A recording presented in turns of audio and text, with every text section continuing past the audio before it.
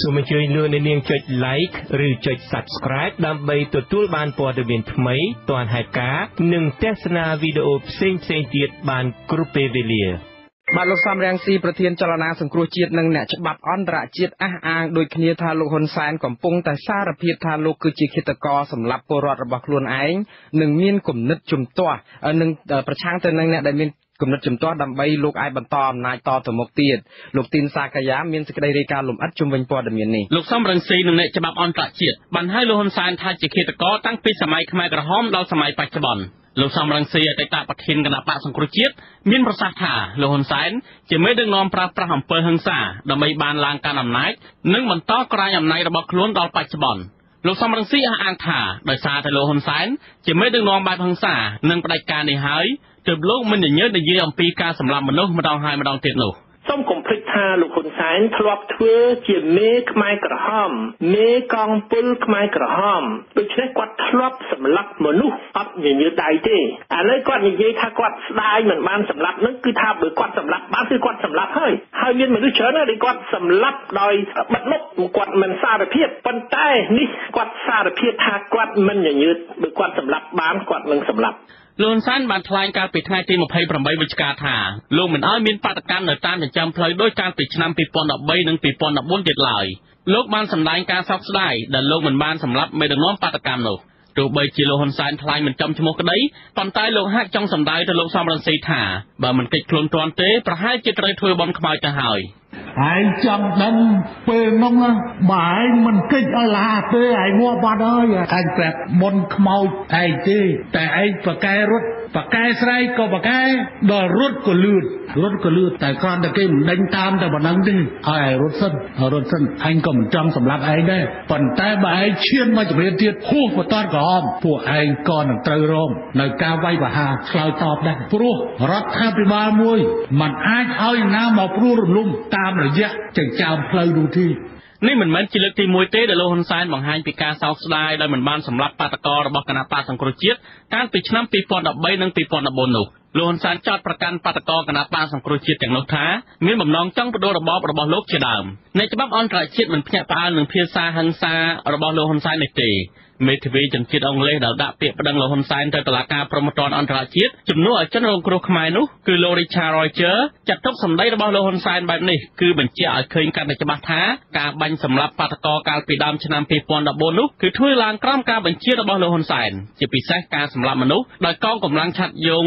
911ដែលដឹកនាំដោយលោកចាប់ភក្តីនោះលោក Richard Roger បន្ថែមថានេះជាសម្ដីរបស់មេដឹកនាំផ្ដាច់ការដែលជ្រើសរើសយកវិធីចាប់ដាក់គុកចាប់ដាក់ច្រវាក់និងសម្លាប់អ្នកតវ៉ាដើម្បីបំបិទមាត់លោកបញ្ជាក់ថាលោកហ៊ុនសែននឹងមិនគេចផុតពីការនាំមកកាត់ទោសនៅថ្ងៃណាមួយជាក់ជាមិនខានដោយសារតែចេតនាអក្រិតនេះលោកបន្ថែមថាការគំរាមឬចេតនាសម្លាប់មនុស្សដោយគ្មានហេតុផលផ្លូវច្បាប់បែបនេះគឺជាធាតុផ្សំនៃបទល្មើស threatening to kill someone ការដែលលោកហ៊ុនសែនថ្លែងជាសាធារណៈអំពីការចង់សម្លាប់មនុស្សបែបនេះគឺរឹតតែបញ្ជាក់យ៉ាងច្បាស់អំពីចេតនាអក្រិតដែលជាបទអក្រិតព្រហ្មទណ្ឌមួយ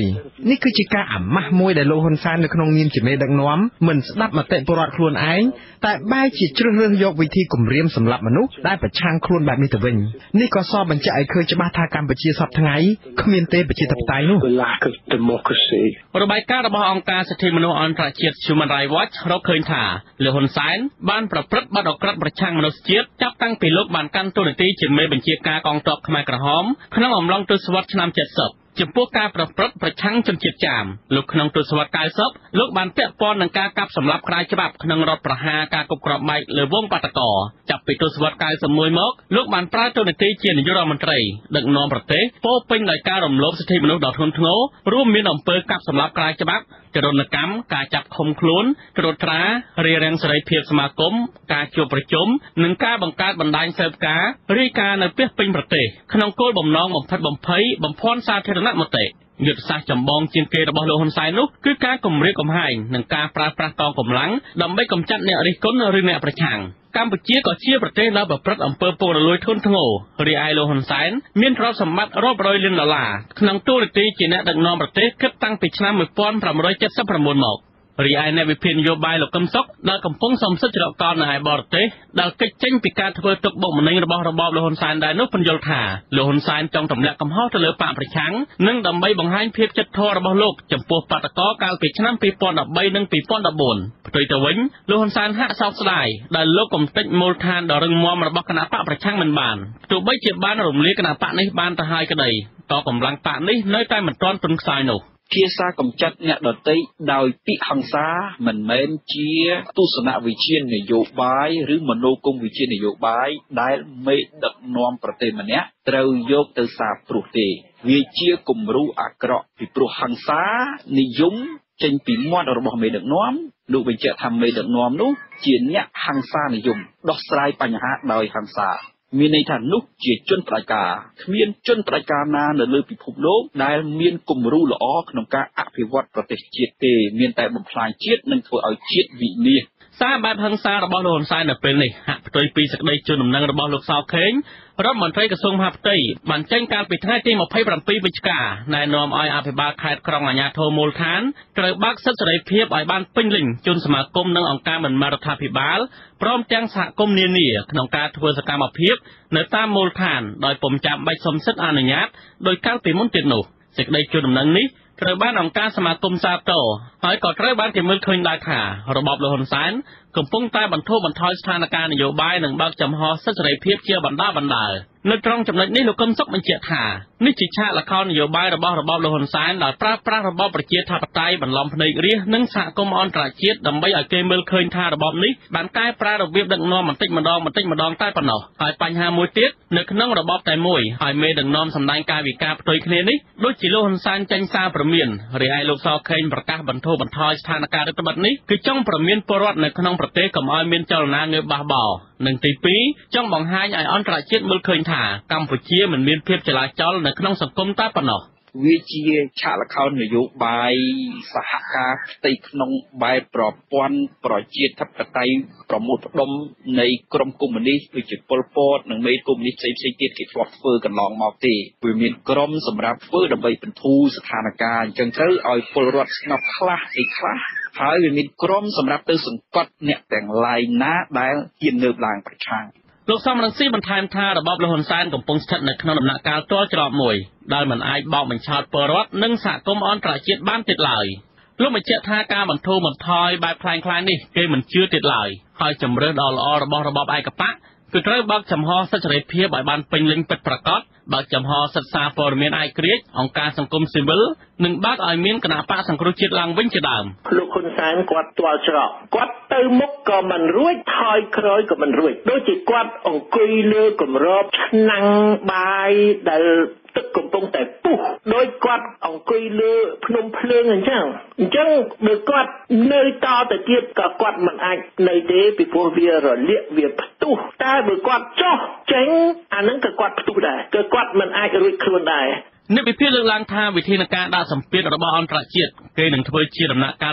លនៅស្របពេលរបបឯកបកត្រូវបានប្រទេសលោកសេរីមិនទទួលស្គាល់នោះវិធានការដែលជាបញ្ហាប្រឈមខ្លាំងរបស់របបលោកហ៊ុនសែននោះគឺលក្ខខណ្ឌការដកប្រព័ន្ធអនុគ្រោះពន្ធ EBA ដែលសហភាពអឺរ៉ុបបានកំណត់ពេលវេលា1ឆ្នាំដើម្បីឲ្យរបបនេះកែប្រែរបៀបដឹកនាំរបស់ខ្លួនឲ្យងាកមកដើរលើកន្លងប្រជាធិបតេយ្យឡើងវិញក្រៅពីនេះទៀតជំនួយនិងកម្ចីពីប្រទេសលោកសេរីក៏នឹងអាចមិនផ្ដល់ជូនរបបឯកបកនេះដែរនៅខណៈកម្ពុជាអភិវឌ្ឍប្រទេសពឹងលើជំនួយកម្ចីបរទេសនិងបញ្ហាផ្សេងៗទៀតខ្ញុំទីនសាការីយ៉ាស៊ីសេរីពីរដ្ឋធានី Washington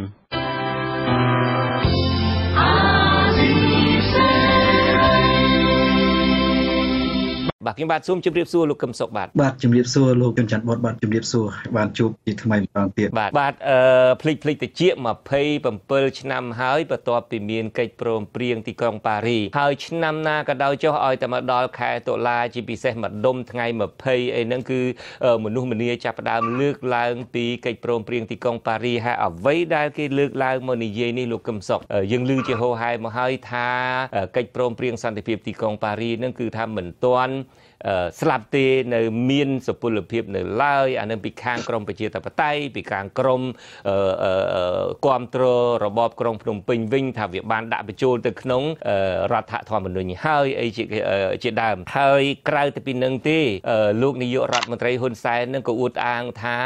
កិច្ចព្រមព្រៀងទីក្រុងប៉ារីនឹងកិច្ចព្រមព្រៀងសន្តិភាពទីក្រុងប៉ារីនឹងជាមរតករបស់លោកផ្ទាល់ផងខ្ញុំចង់ចាប់ផ្ដើមពីទៅជែកនេះថាតើហេតុអីបានជាគេនាំគ្នាទៅជែកថារឿងនេះជាមរតករបស់អ្នកនេះមរតករបស់អ្នកនោះបើតាមការពិតជាក់ស្ដែងលោកកឹមសុខជួយបកស្រាយឲ្យខ្ញុំបានឲ្យប្រជាពលរដ្ឋឲ្យខ្ញុំនឹងបានភ្លឺថ្លាផងអំពីថាតើជាមរតករបស់អ្នកណានោះពីព្រោះថាការពិតមានភាគីខ្មែរទាំង4ក្រុមក្រៅតែពីភាគីខ្មែរទាំង4ក្រុមនឹងមានប្រទេសធំមានអាល្លឺម៉ង់មានបារាំងមានអង់គ្លេសមានអូស្ត្រាលីចិនជប៉ុនសហភាពសូវៀតអ្នកដែលជ្រោមជ្រែងឡើងហើយមុននឹងយើងមើលសភាពការមុននឹងមានកិច្ចព្រមព្រៀងនោះគឺសង្គ្រាមត្រជាក់នឹងគឺមានន័យថាសង្គ្រាមមនោគមវិជ្ជារវាងប្លុកកុម្មុយនីសហើយប្លុកសេរីនឹងក៏បែកបាក់ទៅអាល្លឺម៉ង់នឹងគេចូលគ្នាជា2ទៅប្រទេសមួយចំនួនទៀតនឹងគឺចាប់ផ្ដើមងាកមកប្រកាន់របបសេរីពហុបកអីទៅវិញទៅហើយសហភាពសូវៀតនឹងក៏មកចាប់ដៃជាមួយនឹងអាមេរិកនឹងក៏ទៅចាប់ដៃជាមួយចិនទៅហើយទីបំផុតអ្នកដែលនៅក្រោមឥទ្ធិពលទាំងអស់នឹងមានខ្មែរនៅក្រោមរបបលោកហ៊ុនសែននៅក្រោមវៀតណាមនៅក្រោមសូវៀតនៅក្រុងភ្នំពេញហ្នឹងហើយនឹងមានពួកត្រីភាគីនៅឯព្រំដែនហ្នឹងនៅក្រោមចិនផងនៅក្រោមអង់គ្លេសផងនៅក្រោមសហរដ្ឋអាមេរិកផងហ្នឹងក៏ចាប់ដៃគ្នាអីទៅដូច្នេះយើងបកស្រាយទៅវិញថាតើស្ថានភាពនាពេលហ្នឹងតើឥទ្ធិពលបរទេសនឹងប្រប៉ុណ្ណាឥទ្ធិពលចរន្តនយោបាយពិភពលោកនឹងប្រប៉ុណ្ណាតើវាប្រកាសជាមរណករបស់លោកហ៊ុនសែនមរណករបស់សម្ដេចព្រះនរោត្តមសីហនុទេឬមួយក៏មានកត្តាអីខ្លះខ្ញុំចង់ឲ្យលោកកឹមសុខបកស្រាយចំណុចហ្នឹងតាមពិតទៅបើយើងចាប់ផ្ដើមពី7មករាវិញថ្ងៃ7មករាឆ្នាំ1979តាមឯកសារមួយចំនួនដែលខ្ញុំសិក្សាមកថ្ងៃហ្នឹងគឺជាថ្ងៃឈ្លានពានរបស់យួនបាទក៏ប៉ុន្តែមិនមែនមានន័យថាយួនមានបំណងសង្គ្រោះខ្មែរទេការចូលស្រុកខ្មែររបស់យួនគឺជាការឈ្លានពានមូលហេតុអីតាមចរន្តអន្តរជាតិនៅពេលនោះសហគមន៍អន្តរជាតិគេបានដឹងអំពីការវិវត្តនៅប្រទេសកម្ពុជារួចទៅហើយគេក៏រៀបចំកម្លាំងអង្គការសហប្រជាជាតិប្រទេសមួយចំនួនទាំងនៅអឺរ៉ុបក្តីនៅសហរដ្ឋអាមេរិកក្តីគេបានរួមគ្នានៅក្នុងការកំណត់គោលដៅជួយសង្គ្រោះប្រទេសកម្ពុជាពីប៉ុលពតក៏ប៉ុន្តែយួនដឹងអាខ្យល់នឹងមុនគាត់ក៏រៀបចំកម្លាំងដើម្បីឈ្លានពានកម្ពុជាមុនយកមុខក៏ប៉ុន្តែការយកមុខរបស់យួននៅទីបំផុតក៏គេនៅតែចាត់ទុកជាការឈ្លានពានដដែលទេហើយអ្នកដែលដើរតួនាទីសំខាន់ដើម្បីបញ្ជាក់ថាយួនឈ្លានពាននិងលើកបន្ទប់ក្រុមលោកហ៊ុនសែននៅពេលនោះគឺអាស៊ានគេពន្យល់ទៅអង្គការសហប្រជាជាតិម្ល៉េះហើយបានជាដំណាក់កាលជាបន្តបន្ទាប់មកគេនៅតែគាំទ្រអាសនៈរបស់ខ្មែរក្រហមនៅអង្គការសហប្រជាជាតិប៉ុន្តែតាមពិតទៅអាសនៈខ្មែរក្រហមនៅអង្គការសហប្រជាជាតិនៅពេលនោះវាមិនមែនជាខ្មែរក្រហមតែឯងទេវាជាការរួមគ្នានៃត្រីភាគីហ៊ុនស៊ិនប៉ិចរបស់សម្ដេចព្រះនរោត្តមសីហនុភាគីរណសេរបស់លោកតាស៊ិនសាននិងខ្មែរក្រហមក៏ប៉ុន្តែយន្តការអន្តរជាតិគេមិនអាចនឹងផ្លាស់ប្ដូរផ្លេតដោយដែលយើងគិតទេដូចបច្ចុប្បន្ននឹងឧទាហរណ៍គេមុននឹងដាក់ទណ្ឌកម្មទៅលើក្រុមលោកហ៊ុនសែនគេទុកពេលរយៈពេល1ឆ្នាំដើម្បីឲ្យកែខ្លួនពីព្រោះគេមិនចង់ធ្វើបាបក្រុមណាមួយទេអ្វីដែលគេធ្វើដើម្បីជួយប្រទេសមួយម្ល៉េះហើយទណ្ឌកម្មងាកទៅវិញទណ្ឌកម្មនៅពេលនោះគេដាក់កំហិតដាក់ទណ្ឌកម្មសេដ្ឋកិច្ចផ្សេងទៀតទៅលើរដ្ឋាភិបាលក្រុងភ្នំពេញដែលបន្ទាប់ដោយយួនដដែលហើយទណ្ឌកម្មនឹងហើយដែលឈានទៅដល់កិច្ចព្រមព្រៀងនៃការជជែកគ្នាជាអន្តរជាតិទាំងភាគីខ្មែរប្រមូលផ្ដុំគ្នាទៅជាកិច្ចព្រមព្រៀងទីក្រុងប៉ារី$23ឆ្នាំ1991ហ្នឹងខ្ញុំនិយាយដោយសង្ខេប ម្ល៉េះហើយនោះគឺជាការប្រឹងប្រែងចាប់ផ្ដើមពីដំបូងដោយភាគីអន្តរជាតិនិងភាគីខ្មែរអ្នកស្នេហាជាតិផ្សេងទៀតដូចជាក្រុមហ៊ុនស៊ីនពេកក្រុមសម្ដេចសេនសានមានខ្មែរក្រហមជាដើមហើយក៏វាជៀសមិនផុតពីការត្រូវជជែកជាមួយក្រុមលោកហ៊ុនសែនដែរពីព្រោះក្រុមលោកហ៊ុនសែនកំពុងកាន់អំណាចដែលបន្ទាប់ដោយយួននៅទីក្រុងភ្នំពេញហើយកាន់ការងារកាន់ទឹកដីភាគច្រើននៅក្នុងប្រទេសកម្ពុជាធ្វើបាបពលរដ្ឋម្ល៉េះហើយត្រូវជជែកគ្នាដើម្បីបញ្ចប់សង្គ្រាមទោះថាតើជាសមិទ្ធផលរបស់នរណាខ្ញុំពិបាកកំណត់ថាជាសមិទ្ធផលរបស់នរណាណាប៉ុន្តែអ្វីដែលគេខិតខំប្រឹងប្រែងទាំងភាគីខ្មែរទាំងអស់បីភាគីត្រីភាគីដែលមានតែការទទួលស្គាល់ដោយអង្គការសហប្រជាជាតិនឹងបូកនឹងការប្រឹងប្រែងរបស់សហគមន៍អន្តរជាតិគោលដៅនឹងជាស្មារតីរបស់គេឲ្យមានកិច្ចព្រមព្រៀងមួយកិច្ចព្រមព្រៀងទីក្រុងប៉ារីសហើយកិច្ចព្រមព្រៀងនឹងនិយាយជារួមគឺដើម្បីផ្សះផ្សាជាតិឡើងវិញបញ្ចប់សង្គ្រាមបញ្ឈប់សោកនាដកម្មទុក្ខវេទនារបស់ខ្មែរហើយបញ្ជៀសនៅរបបអតីតកាលក្រុមលោកហ៊ុនសែនគាត់ទាមទារនៅពេលនោះមិនមែនប្រើពាក្យរបបអតីតកាលទេគាត់ប្រើពាក្យរបបប្រឡាយពូជសាសន៍ក៏ប៉ុន្តែអន្តរជាតិគេជាយាមឲ្យជ្រើសរើសយកពាក្យរបបអតីតកាលកុំឲ្យប៉ះស្មារតីក្រុមណាមួយនេះជាគោលការណ៍ផ្សះផ្សាជាតិដែលកើតចេញពីកិច្ចខិតខំប្រឹងប្រែងយ៉ាងអន្តរជាតិមានប្រទេសមហាអំណាចធំប្រសិនបើប្រទេសមហាអំណាចធំទាំងអស់នោះមិនជួយជ្រោមជ្រែងទេនោះមានន័យថាកម្ពុជាមិនងាយដកដៃពីអាណានិគមនិយមយួនដែលប្រមូលផលប្រយោជន៍នៅកម្ពុជាទេហើយអ្នកដែលដើរតួនាទីសំខាន់នៅពេលនោះដើម្បីពន្យល់ទៅអន្តរជាតិគឺអាស៊ានទៅទៀតហើយលោកហ៊ុនសែនយកសមិទ្ធផលនឹងមកផ្សព្វផ្សាយថាវាជាសមិទ្ធផលរបស់គាត់តែឯងអានឹងគ្រាន់តែជាភាសានិយាយនៃអ្នកដឹកនាំនយោបាយការទូតបែបកូនក្មេងទេពីព្រោះអ្នកការទូតនយោបាយជាអ្នកដឹកនាំគេនិយាយភាសាមនុស្សចាស់ដែលមានការអប់រំថ្លឹងថ្លែងចំណែកនៃការចូលរួមអ្នកណាប៉ុណ្ណាលោកហ៊ុនសែនគ្រាន់តែតោងយួនតានៅពេលហ្នឹងដូចជាខ្ញុំភ្លេចឈ្មោះរបស់គាត់ដែលគាត់ដើរតួនាទីសំខាន់ក្នុងការចរចាសំទោសដែលខ្ញុំភ្លេចឈ្មោះរបស់គាត់មិនទៅជួបលោកហ៊ុនសែនផងនៅពេលដែលត្រូវជជែកជាមួយនឹងរដ្ឋាភិបាលក្រុងភ្នំពេញនៅពេលនោះគឺគេទៅជួបវៀតណាមហើយជជែកបញ្ហានោះជាមួយវៀតណាមនោះមានន័យថាគេដឹងថាវៀតណាមមានឥទ្ធិពលនិងបញ្ជាលើការទទួលខុសត្រូវទាំងឡាយរបស់លោកហ៊ុនសែនដូច្នេះហើយលោកហ៊ុនសែនដល់ទៅពេលបានសមិទ្ធផលហ្នឹងគេគ្រាន់តែបន្តបន្ទប់ដើម្បីប្រយោជន៍របស់គេសោះហើយទៅអួតថាជាសមិទ្ធផលរបស់គាត់តែម្នាក់ឯងអានោះវាជាចរិតដែលមិនចេះអៀនខ្មាស់របស់គាត់តាំងពីដើមមកទេហើយមែនទេទៅបើនិយាយអំពីសមិទ្ធផលហ្នឹងគឺជាសមិទ្ធផលរួមនៃការចង់បានរបស់ពលរដ្ឋកម្ពុជាទាំងមូលទាំងលោកជុនច័ន្ទបុតក៏ជាពលរដ្ឋកម្ពុជាចង់បានខ្ញុំក៏ចង់បានអ្នកនៅក្នុងស្រុកទាំងអស់ក៏ចង់បានអ្នកនៅក្រៅស្រុកក៏ចង់បានវាជាសមិទ្ធផលរួមដែលកើតចេញអំពីការខិតខំប្រឹងប្រែងរួមម៉ែអ្នកហាស្នេហាជាតិមានរដ្ឋាភិបាលត្រីភាគីជាដើមមានទាំងអង្គការសហប្រជាជាតិមានទាំងអាមេរិកកាំងហើយដូច្នេះហើយបានជាខ្ញុំតែងតែបកស្រាយថាដូចជារឿងអាមេរិកកាំងជាដើមក្រោយកិច្ចព្រមព្រៀងទីក្រុងប៉ារីសឆ្នាំ1991ខ្ញុំឃើញជំហរអាមេរិកកាំងច្បាស់ណាស់គឺទាមទារនឹងជួយប្រទេសកម្ពុជាសម្បើមណាក៏ប៉ុន្តែរដ្ឋាភិបាលយើងមេដឹកនាំយើងអួតទាំងចេះតែអួតចំណេះតិច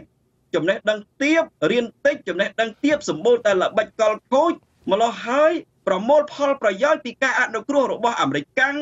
ពីការអនុគ្រោះរបស់អឺរ៉ុបមិនបានទេខ្ញុំឧទាហរណ៍មួយនៅប្រទេសឡាវ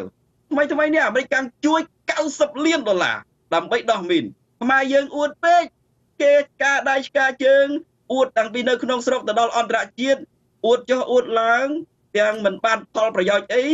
អួតហើយទៅជាខ្លែងបន្លំព័ត៌មានធ្វើអាម៉ាស់ទីបំផុតអាមេរិកកាំងជួយតែ$3 លានអាមេរិកឡាវកុម្មុយនីសផងអាមេរិកកាំងជួយរហូតដល់$90 លានមូលហេតុអីគេចេះសម្របស្ថានភាពទៅតាមចរន្តនៃនយោបាយអន្តរជាតិចរន្តនៃនយោបាយការទូតរបស់ប្រទេសមហាអំណាចរួចយើងមិនចេះដឹកនាំប្រទេស ឲ្យទៅតាមចរន្តនៃការអនុគ្រោះរបស់អន្តរជាតិផងហើយយើងចិត្តទៅអួតអេងក្អាងដើរទៅញ៉ាំពោតហើយទៅជជែកទៅជាមួយគេឯងអួតហើយនិយាយតែបន្តបង្អាប់និងបញ្ឆេះនៅកំហឹងបណ្ដាសារបស់ពលរដ្ឋឯងទៅទៀតនោះមានប្រយោជន៍អីសម្រាប់បន្តដំណើរធ្វើឲ្យជាតិរុងរឿងរីចម្រើនបានដូចខ្ញុំសរុបមកសរុបចុះបាទសរុបចុះខ្ញុំសរុបមកសមិទ្ធផលនេះជាសមិទ្ធផលរួមរបស់ខ្មែរអ្នកស្នេហាជាតិដែលតស៊ូចង់បានការផ្សះផ្សាជាតិបង្រួបបង្រួមជាតិហើយក៏ជាសមិទ្ធផលធំរបស់អន្តរជាតិដែលគេបានព្យាយាមយកចិត្តទុកដាក់ជួយប្រទេសកម្ពុជាលោកហ៊ុនសែនគ្រាន់តែដើរតាមក្រោយយួនទេគាត់គ្រាន់តែចាំធ្វើតាមនៅអ្វីដែលជាការកំណត់របស់ក្រុងហាណូយបន្តអំណាចដើម្បីបម្រើប្រយោជន៍ក្រុងហាណូយប៉ុណ្ណឹងទេបើនិយាយអំពីសមិទ្ធផលរបស់គាត់ដូចជាពិបាកនិយាយខ្លាំងណាស់គាត់ចេញមុខក្នុងនាមភាគីខ្មែរមួយប៉ុន្តែការចេញមុខរបស់គាត់គឺនៅក្រោមសម្ពាធនៃការបញ្ជាពីក្រុងហាណូយតែប៉ុណ្ណឹងទេហើយបើយើងនិយាយឲ្យចំស្មារតីនៃកិច្ចព្រមព្រៀងទីក្រុងប៉ារីនេះគឺដើម្បីផ្សះផ្សាជាតិដូចខ្ញុំជម្រាបដំបូងគោលដៅគឺផ្សះផ្សាជាតិហើយគោលការណ៍ដើម្បីផ្សះផ្សាជាតិនេះគឺត្រូវតែអនុវត្តនៅគោលការណ៍មួយគេហៅគោលការណ៍ប្រជាធិបតេយ្យសេរីពហុបកប្រជាធិបតេយ្យសេរីពហុបកដែលឆ្លងកាត់ការបោះឆ្នោតដោយត្រឹមត្រូវនិងយុត្តិធម៌ហេតុអីបានជាគេប្រើប្រជាធិបតេយ្យសេរីពហុបកមិនក៏គេមិនប្រើពាក្យប្រជាធិបតេយ្យទៅដោយសារតែកុម្មុយនីសក៏វាមានប្រជាធិបតេយ្យរបស់វាដែរប្រជាធិបតេយ្យផ្ទៃក្នុងកុម្មុយនីសអញ្ចឹងហើយគេប្រើពាក្យពេញណាពាក្យប្រជាធិបតេយ្យហើយគេដាក់សេរីទៀតឲ្យដឹងថាប្រជាធិបតេយ្យនេះគឺសេរីបញ្ចេញមតិត្រឹមត្រូវហើយពហុបកទៀតពីព្រោះប្រទេសខ្លះនិយាយប្រជាធិបតេយ្យដែរក៏ប៉ុន្តែទីបំផុតមានតែបកមួយទេសម្រាប់ដឹកនាំជាតិអាខ្មែរយើងបច្ចុប្បន្ននេះសំទោសខ្ញុំមិនចង់និយាយអីទៅដល់ខារបោះឆ្នោតហ្នឹងទេប៉ុន្តែថាដូចយើងបច្ចុប្បន្នហ្នឹងអញ្ចឹងគេអួតតែប្រជាធិបតេយ្យតែបកមួយទៅកុយអញ្ចឹងទៅហើយពហុបកក្នុងខ្លឹមសារគេហ្នឹងមិនមែនដោយការបកស្រាយរបស់លោកហ៊ុនសែននិងក្រុមគាត់ទេពហុបកដែលគេចង់និយាយគឺខ្លឹមសារនៃសេរីភាពពហុបកមិនមែនជាខ្លឹមសារនៃចម្រុះគណៈបកដែលរាប់តែក្បាលទេមិនមែនអញ្ចឹងទេហើយមិនមានប្រសិទ្ធភាពមិនមានសមត្ថភាពមិនមានគោលការណ៍គ្រប់គ្រាន់ក្នុងការជជែកបញ្ហាហ្នឹងទេសំខាន់គឺការបោះឆ្នោតសេរីត្រឹមត្រូវយុត្តិធម៌អញ្ចឹងហើយបានគេប្រើពាក្យត្រូវណាពាក្យក្នុងកិច្ចព្រមព្រៀងទីក្រុងប៉ារីនេះគឺត្រូវល្អណាស់ប្រជាធិបតេយ្យបូកទាំងសេរីបូកទាំងពហុបកគឺគេអត់មានឲ្យចន្លោះកន្លែងណាមួយទេវាជារបៀបនៃការផ្សះផ្សាបាទអរគុណលោកកឹមសុខតាមការពិតយើងឮជាហូរហែមកហើយពីរបបក្រុងភ្នំពេញនឹងហើយគាត់ក៏ខំធ្វើដែរលោកកឹមសុខថាមិនចង់និយាយពីការបោះឆ្នោតទេប៉ុន្តែការបោះឆ្នោតទើបបញ្ចប់ទៅហើយការបោះឆ្នោតទើបបញ្ចប់ទៅនឹងហើយដែលរដ្ឋាភិបាលក្រុងភ្នំពេញយកទៅអួតអាងថាជាការបោះឆ្នោតដោយសេរីនិងពហុបកពីព្រោះថាមានបកច្រើនទេប៉ុន្តែឥឡូវថាមិននិយាយទៅចុះពីព្រោះថាយើងទាំងអស់គ្នាដឹងហើយគ្មានអ្នកណាមួយដែលមិនដឹងទេមកដល់ពេលនេះគឺថាមានការរំលោភសិទ្ធិមនុស្សមានការកាប់បំផ្លាញមានការបំបិទសិទ្ធិសេរីភាពសារព័ត៌មានការបំបិទមាត់សង្គមស៊ីវិលមានការបំផ្លាញគោលការណ៍គ្រឹះសសរស្ដំរបស់លទ្ធិប្រជាធិបតេយ្យនឹងរំលាយទៅហើយពីមួយឆ្នាំទៅមួយឆ្នាំនឹងគឺថាយើងឃើញទាំងអស់គ្នាមិនមានអ្នកណាមកចាំបាច់ប្រឌិតសាច់រឿងអីទេភ័ស្តុតាងមាននៅនឹងមុខទាំងអស់គ្នាអូខេលោកសំរងស៊ីដែលជាប្រធានគណៈបកអតីតប្រធានគណៈបកសង្គ្រោះជាតិដែលពេលនេះលោកថាលោកនឹងហក់ចូលមកវិញដើម្បីចូលរួមដឹកនាំគណៈបកសង្គ្រោះជាតិក្នុងគណៈដែលប្រធានមែនតែនឹងកំពុងតែគេគៀបសង្កត់សិទ្ធិសេរីភាពក្នុងការដឹកនាំក្នុងការដើរហើរក្នុងការជួបប្រជុំអីជាដើមនឹងលោកសំរងស៊ីធ្លាប់លើកឡើងថានេះគឺជាឱកាសទៅវិញជាពិសេសខួបទី27នៃកិច្ចព្រមព្រៀងសន្តិភាពទីក្រុងប៉ារីនេះដែលលោកហ៊ុនសែនដែលលោកសំរងស៊ីប្រើពាក្យថាបានឆ្លងផុតគំនុះក្រហមហ្នឹងហើយក៏លោកគិតថាជាឱកាសទៅវិញដើម្បីឲ្យសហគមន៍អន្តរជាតិមិនបាច់ទៅប្រាប់គេទេ អំពើរបស់លោកហ៊ុនសែននេះភាសារបស់លោកសំរងស៊ីអំពើរបស់លោកហ៊ុនសែនដែលបានធ្វើកន្លងមកនេះគឺថាវាដាស់ស្មារតីដល់សហគមន៍អន្តរជាតិហើយលោកគុំសុកគិតថាតើខួបទី27នេះវាជាការដាស់សហគមន៍អន្តរជាតិឲ្យងាកវិលត្រឡប់មកចាប់បខំឲ្យរដ្ឋាភិបាលក្រុងភ្នំពេញគោរពនៅអ្វីដែលខ្លួនបានចុះហត្ថលេខាទេខ្ញុំសូមបើកវងកញ្ចក់បន្តិចមុននឹងផ្ដល់ឱកាសជូនលោកកឹមសុខឆ្លើយយើងឃើញព័ត៌មានមិញអ្នកក្នុងប្រទេសមិនសូវមានឱកាសបានធ្វើអីប្រហែលទេមិនសូវក្រឹកក្រែងអីប្រហែលទេដែលហេតុថាពិបាកសុំច្បាប់គេមិនអោយអាឡ័យមានរឿងអីដទៃទៀតអីចឹងទៅក៏ប៉ុន្តែអ្នកក្រៅប្រទេសហាក់ដូចជាពុះពោជាងមុនរហូតដល់មានក្រុមអ្នកយកលិខិតយកទៅស្នើដល់លោកប្រធានាធិបតីបារាំងឲ្យកោះប្រជុំប្រទេសហត្ថលេខីអីជាដើមសហភាពអឺរ៉ុបបានដាក់លក្ខខណ្ឌមួយក្នុងចំណោមលក្ខខណ្ឌដទៃទៀតថាឲ្យគោរពស្មារតីកិច្ចព្រមព្រៀងទីក្រុងប៉ារីសអីជាដើមតើលោកកឹមសុខគិតថានេះជាឱកាសទេមកខួបទី27នេះជាឱកាសសម្រាប់ឲ្យសហគមន៍អន្តរជាតិងាកមកចាប់អារម្មណ៍ពីបញ្ហាកម្ពុជាវិញទេស្ថានភាពកម្ពុជាវាដល់ដំណាក់កាលទុំតែទុំឲ្យចូលហើយតែចូលឲ្យជ្រុះហើយដូច្នេះគួបលើកនេះគួបនៃកិច្ចព្រមព្រៀងទីក្រុងប៉ារីស្ដីអំពីបញ្ហាស្ដីអំពីដំណោះស្រាយបញ្ហាកម្ពុជាលើកនេះវាជាឱកាសពិតជាឱកាសធំទី1គឺថាអ្វីដែលជាការទាមទាររបស់បងប្អូនខ្មែរអ្នកស្នេហាជាតិអ្នកប្រជាធិបតេយ្យអ្នកគិតអំពីបញ្ហាកម្ពុជាហ្នឹងវាជាផ្នែកមួយនៃការពញាក់ស្មារតីអន្តរជាតិវាជាការដាស់ពិភពលោកពីព្រោះកាលណាយើងទាមទារវាស្របនឹងកលៈទេសៈដែលគេដឹងរឿងទៅហើយទៀតវាជាការដាស់កាន់តែលឿនហើយឲ្យគេភ្ញាក់កាន់តែច្បាស់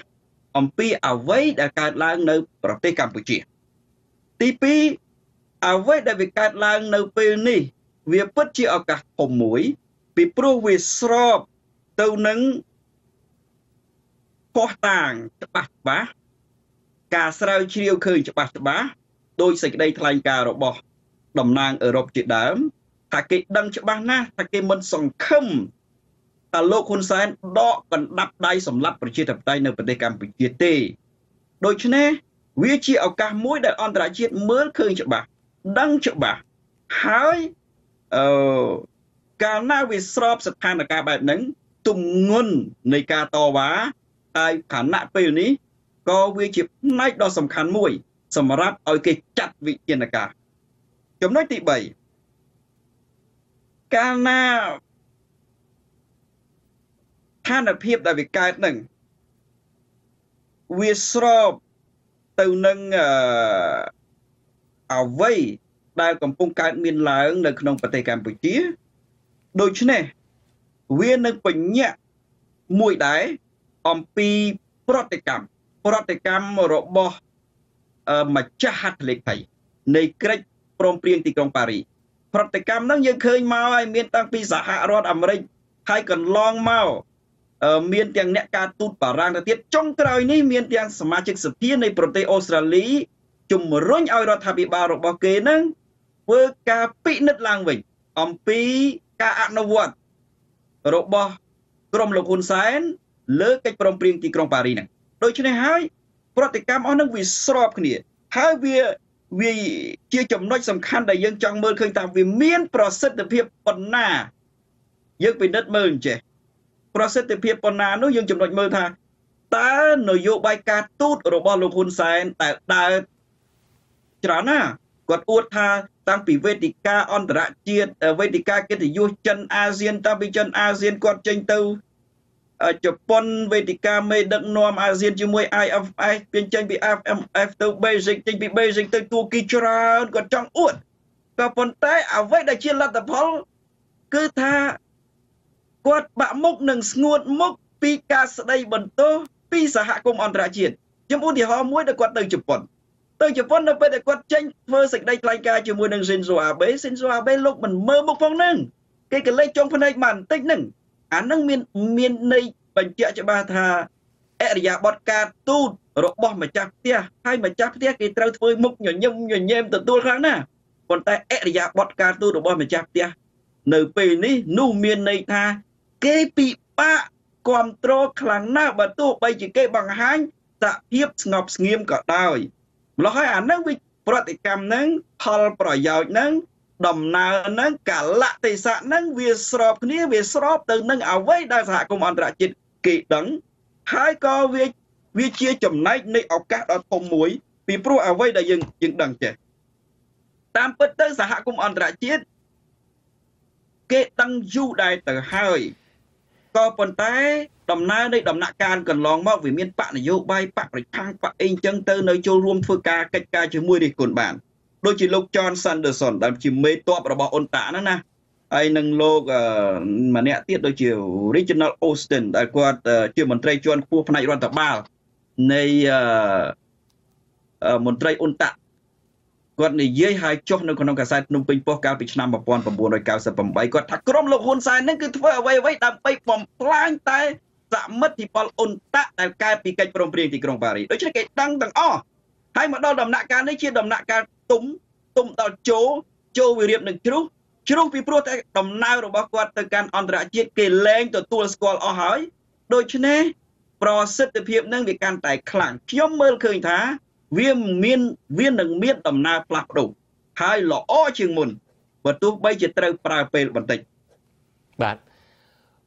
លោកកឹមសុខបានលើកឡើងអំពី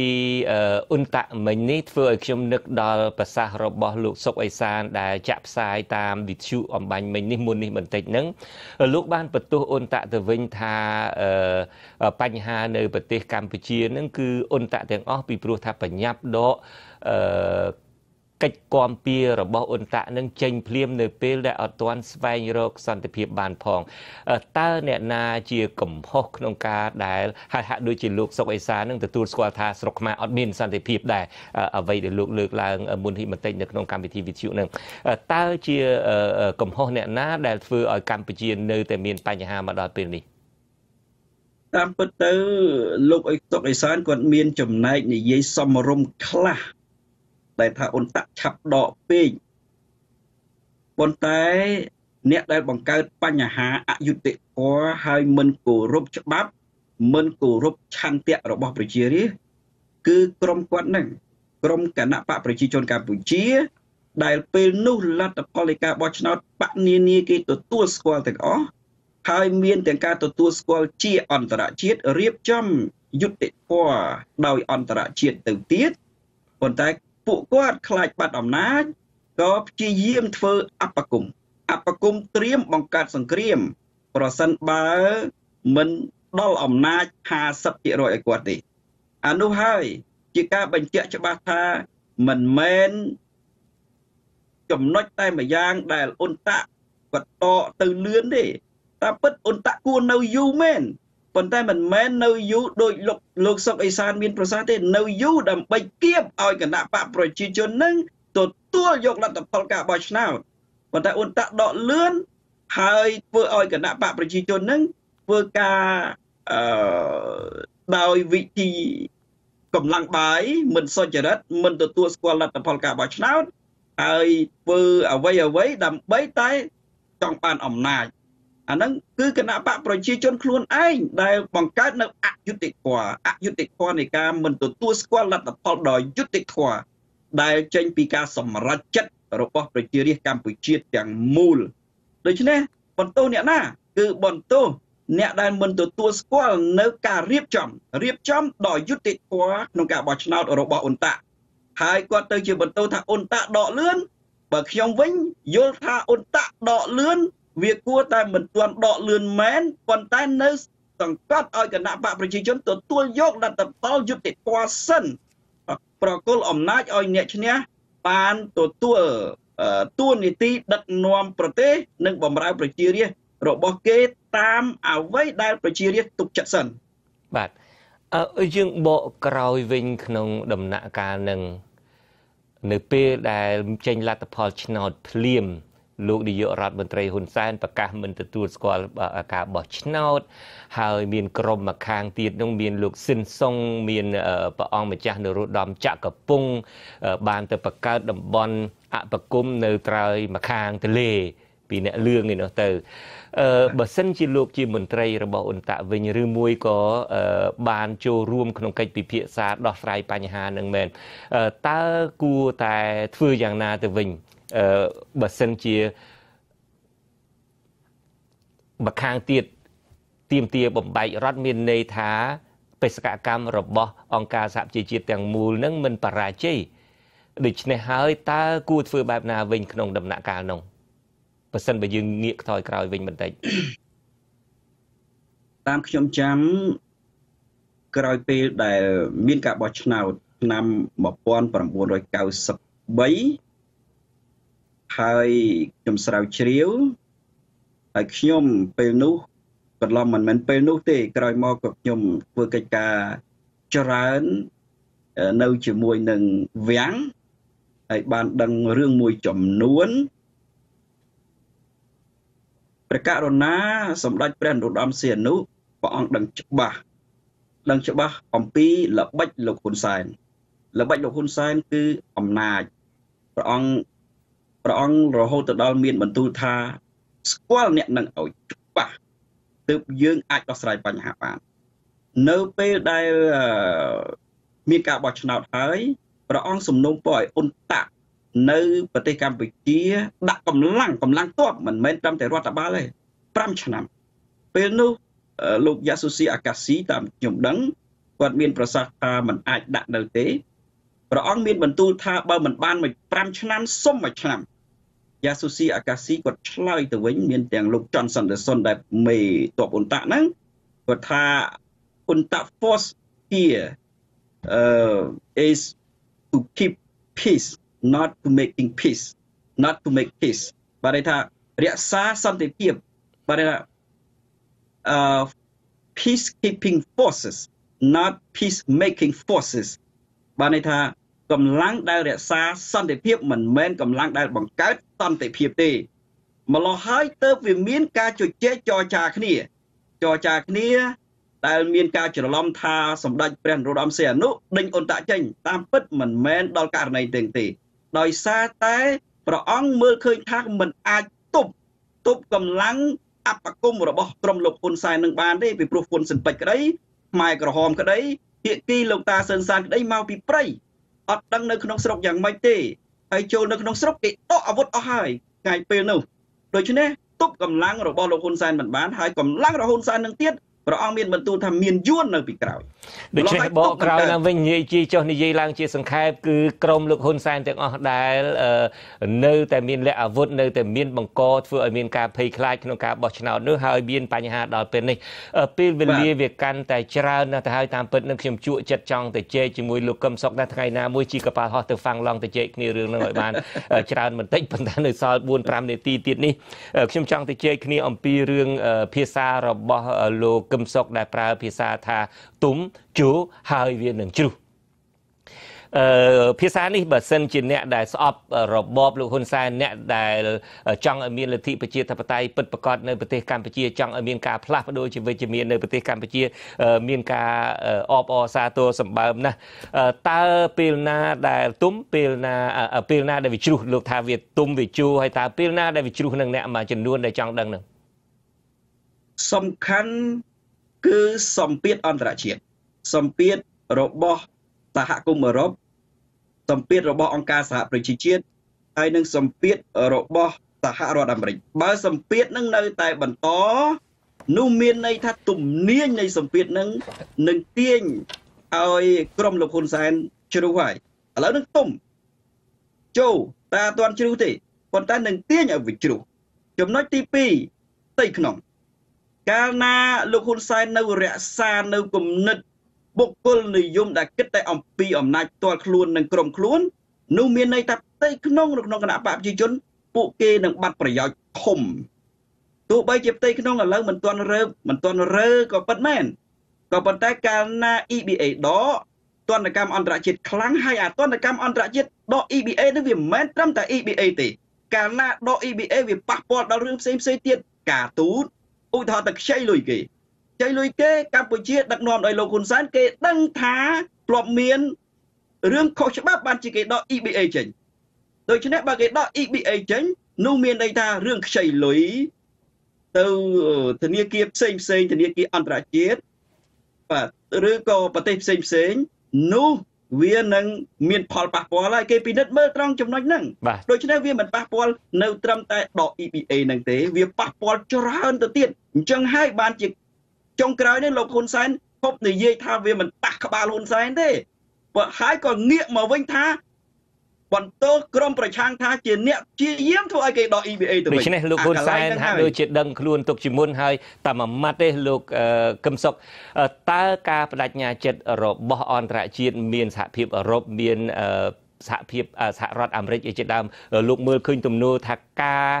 ដាក់គំនាបពេលនេះនឹងគឺជាការបដិញ្ញាចិត្តមែនទែនទេឬមួយគ្រាន់តែជាការបដិញ្ញាចិត្តបែបការទូតបំភ័យចោលទេបន្លាចោលទេខ្ញុំមើលឃើញថាមិនដកថយទេការបដិញ្ញាចិត្តរបស់អន្តរជាតិចុងក្រោយនេះគឺមិនដកថយទេពីព្រោះតំណាងសហគមន៍អឺរ៉ុបនិយាយច្បាស់ណាស់គេមិនរំពឹងថាលោកហ៊ុនសែនដកបណ្ដាប់ដៃសម្លាប់ប្រជាធិបតេយ្យនៅប្រទេសកម្ពុជាទេដូច្នេះបញ្ជាក់ច្បាស់ថាគេដឹងប៉ះអំពីអ្វីដែលជាទង្វើមិនល្អរបស់លោកហ៊ុនសែនបាទអរគុណលោកកឹមសុខដែលបានផ្ដល់ការវិភាគហើយនឹងជជែកគ្នានៅថ្ងៃនេះហើយដូចខ្ញុំបានជជែកគ្នាអញ្ចឹងថ្ងៃណាមួយខ្ញុំនឹងទៅជួបលោកកឹមសុខដល់ប្រទេសហ្វាំងឡង់តែម្ដងដើម្បីជជែកគ្នាឲ្យបានវែងឆ្ងាយជាងនេះបាទសុខសប្បាយលោកជជម្រាបលាទៅត្រឹមនេះបាទជម្រាបលាលោកជិនច័ន្ទវុនបាទជម្រាបលាបងប្អូនដាក់ជួអាស៊ីសេរីបាទលោកនាងកញ្ញាទើបតែបានទស្សនាទូរទស្សន៍អាស៊ីសេរីផ្សាយចេញពីរដ្ឋធានី Washington នៃសហរដ្ឋអាមេរិកខ្ញុំបាទជួនច័ន្ទបុត្រព្រមទាំងក្រុមការងារទាំងអស់នៃទូរទស្សន៍និងវិទ្យុអាស៊ីសេរីសូមជូនពរលោកនាងកញ្ញានិងក្រុមគ្រួសារឲ្យជួបប្រកបតែនឹងសេចក្តីសុខគ្រប់ប្រការខ្ញុំបាទសូមអរគុណនិងសូមជម្រាបលារីត្រីសួស្តី